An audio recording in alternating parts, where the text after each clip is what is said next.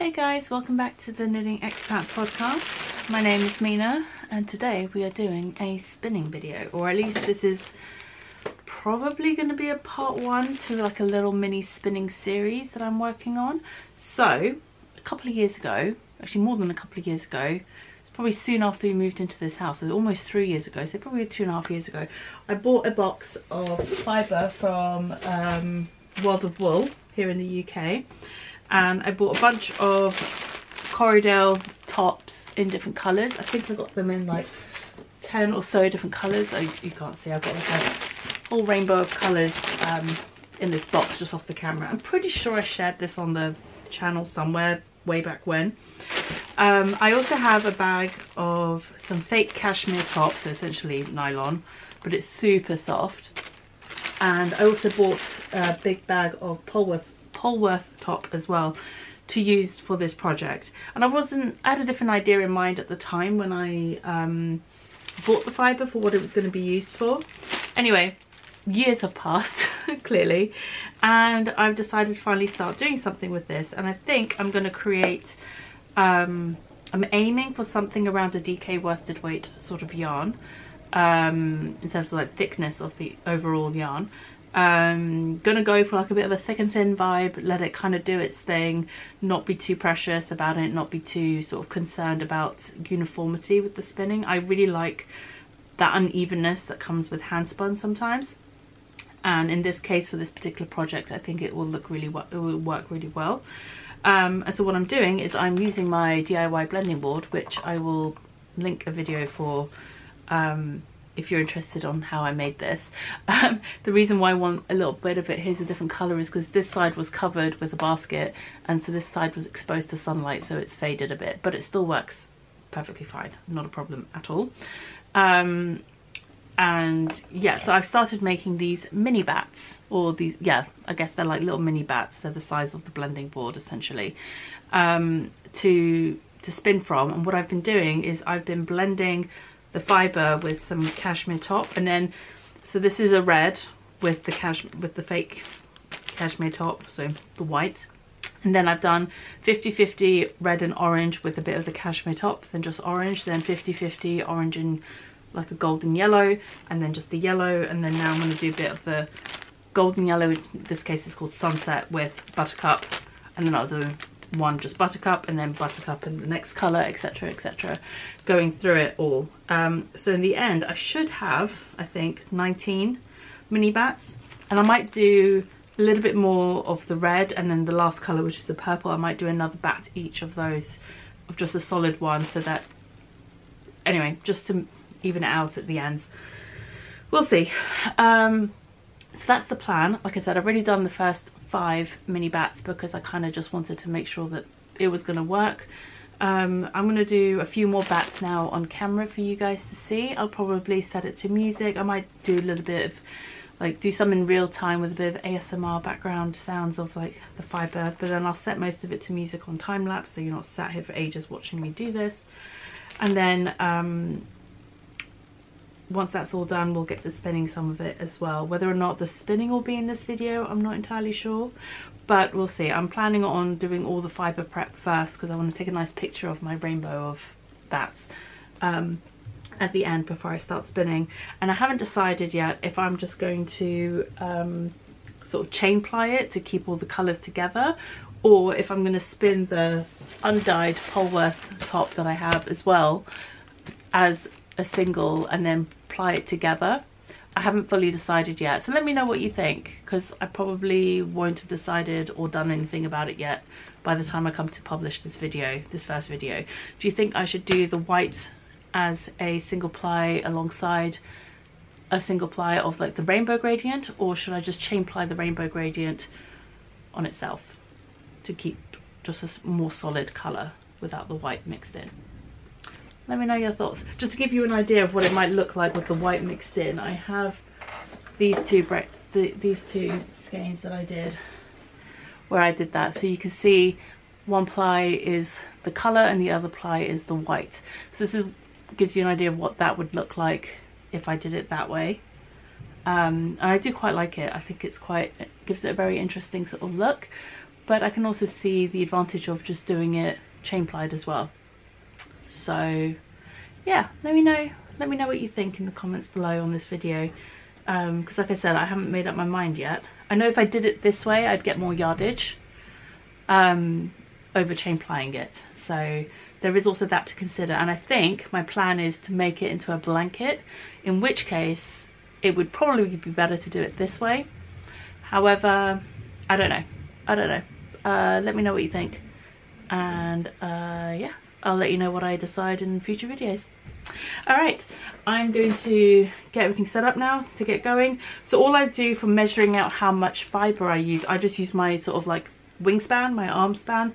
So it's a bit hard to show on camera because I'm not on camera, but I essentially just hold up the fibre at arm's length, and that's roughly the right amount to fill the board once, with a little bit of the cashmere top as well. So when I do a blend, I kind of just do half an arm's length of each colour with some of this, and when it's just a solid colour I just do one full arm length, like from one hand to the other, spread out type of thing. I hope that made sense. I really don't know. Just pull out a bit like that, get out of the way. And like I said, just like a half length. I don't know, I'm not being super accurate about this. It's kind of just feeling it as I go. And I do have leftovers of each of the colours. I got a 100-gram bag of each colour, and so I haven't used the full 100 grams of each one yet. So if I did want to go back and make more bats, I can do that as well. There we go. And then half of this yellow. There we go.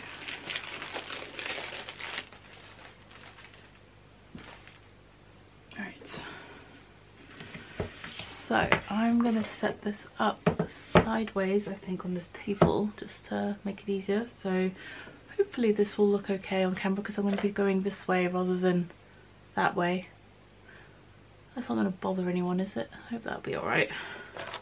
I mean, you're still going to see it the same, it's just directionally it's going to look different. Alright. I just like tearing off little chunks to do this, so it's not too bulky.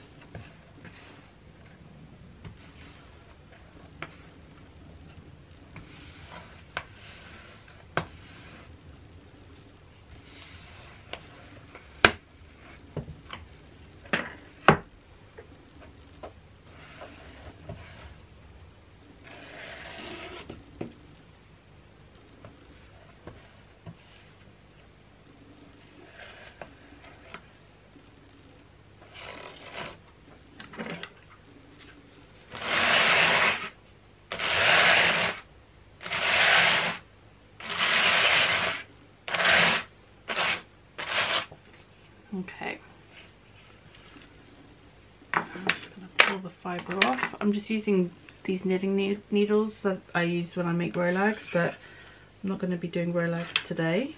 So I'm just going to use this to help pull the fibre off and keep it together.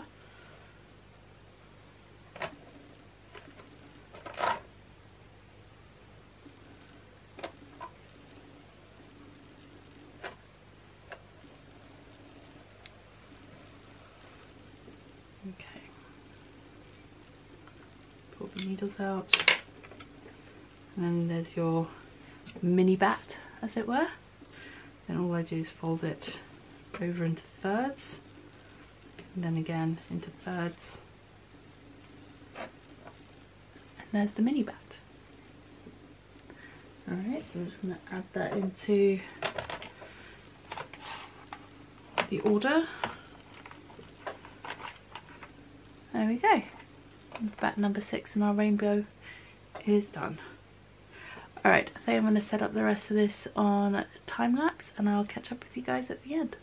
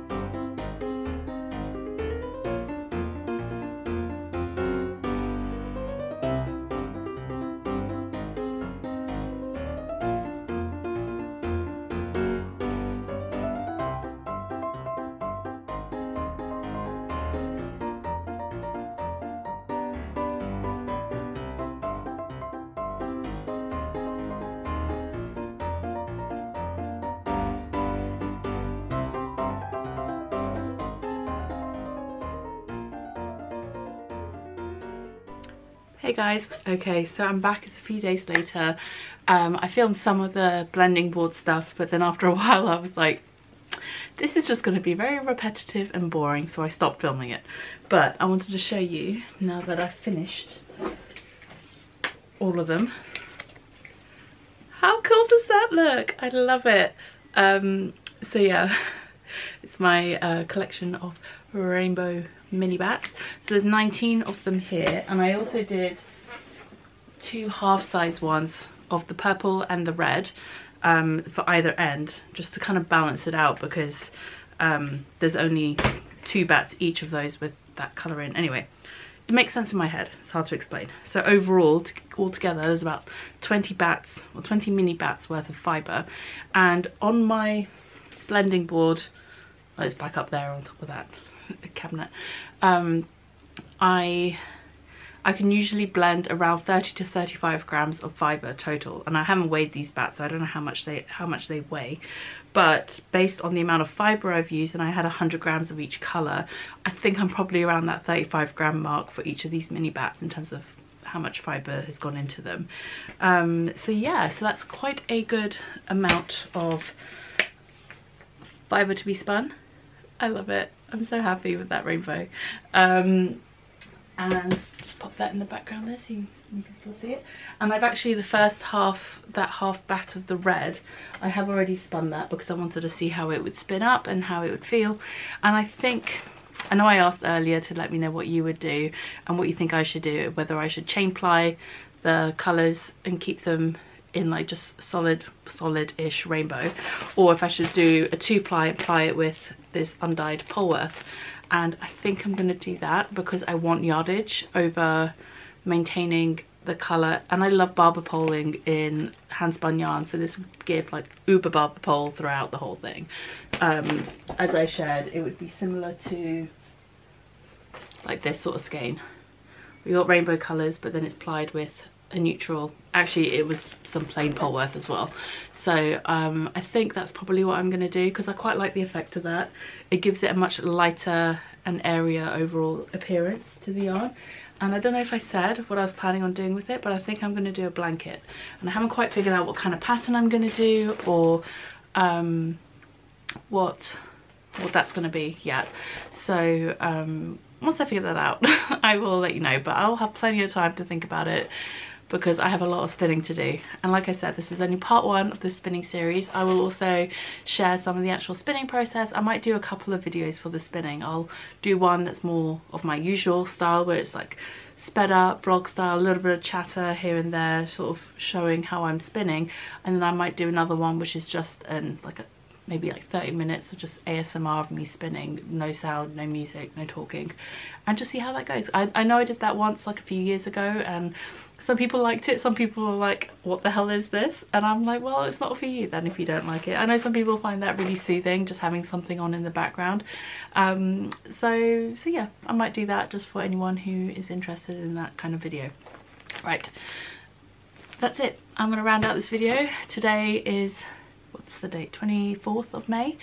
We're away, so next week is half term here in the UK, or I guess it's like it's basically a mid-term break, and we're going to a wedding. So we have a wedding next week. It's my second cousin's wedding, or my cousin's daughter technically. It's her wedding in the south of France, so we're off to that.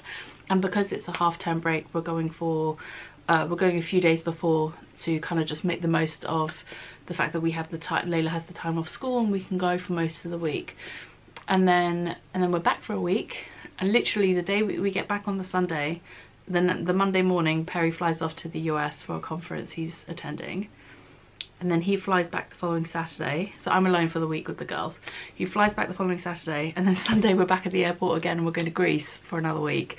And this time it's my brother's wedding. He's getting married, and so yeah, it's just worked out that way. And it's just because so my brother and future sister-in-law, they had been planning a destination wedding anyway, so that was always going to happen.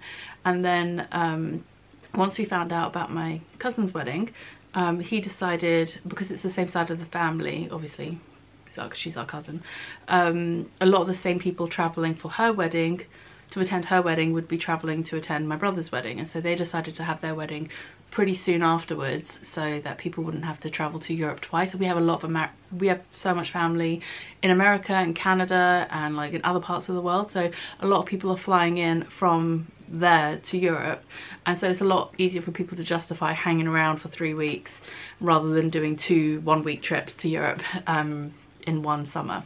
So that's how that's worked out. And actually a bunch of family who are coming to both weddings are just going to go to Spain in between the two. They're going to France and Spain, and then they'll catch up with the rest of us in Greece.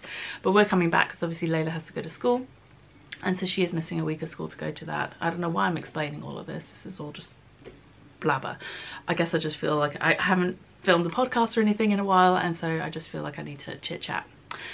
Anyway, I will see you guys in the next one. I probably won't get to start filming the next part of this until after we get back. Not sure when the second part will go up. It might end up being after Greece. I don't know if I've mentioned it on here or not, but we've also had some not so great news about Derek. He's been having some health issues, and so yeah, we're gonna have some big decisions to make regarding him. I'll talk more about that later. I think I might even just do a little standalone quick video updating on Derek, because I know you guys probably haven't seen the cats much on the videos these days, but yeah, they're getting old. They're 12.5 years old now, and they both have arthritis. And yeah, Derek's now having some complications as a result of his arthritis, as well as some other things going on. So unfortunately it is just one of those things that comes with the cats getting old. So anyway, like I said, I'm not going to get into that right now. We still are waiting for some answers, so I don't want to say something only to have to walk it back later. Alright, I think the last thing I should mention, because I know someone's going to ask about it, but my door, I let Layla paint it a little while ago. I had some samples of like house paint, like in different rainbow colours. I was going to do something with that and it just never happened in the end. So I got those out for her one day with some brushes and I let her have at the door. It's just a plain primed door, it's not been painted or anything, so I was like, you know what, just have fun with it. And yeah, so she had fun painting that. She wants to come back and touch it up and add more to it one day, but yes, if anyone wondering, that's Layla's artwork on the back there. Alright, that's it for today. Thank you so much, and I will see you guys in part 2.